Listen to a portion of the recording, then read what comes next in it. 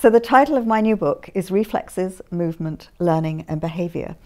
And it's really a resurrection and expansion of the very first book I wrote way back in 1996. Because at that time, Peter Blythe and David McGlown, who'd done all the groundwork for the INPP method, had developed all the clinical materials, but there was very little written up that actually explained what they were doing. So initially it was written as a very small, slim book talking about reflexes, talking about the senses, and some basic ideas that teachers could use in the classroom to help. I have learnt a lot in the last 35 years, or at least I hope I have.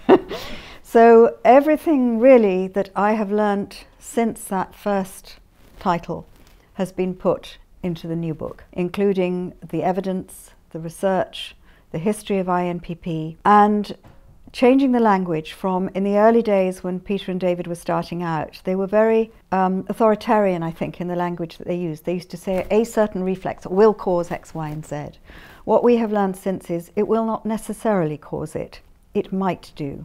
And is often you have specific problems that are associated with a certain reflex. So I suppose the whole language has been brought up to date to make it reflect INPP as it is today. So who is this book for? Well, I think it's for everyone.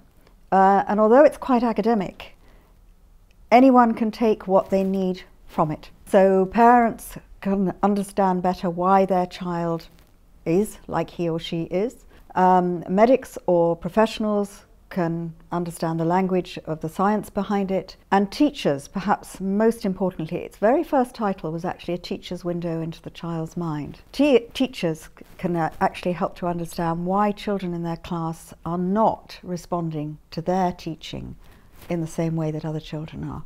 So I hope it's for everyone, but you pick what you want out of it.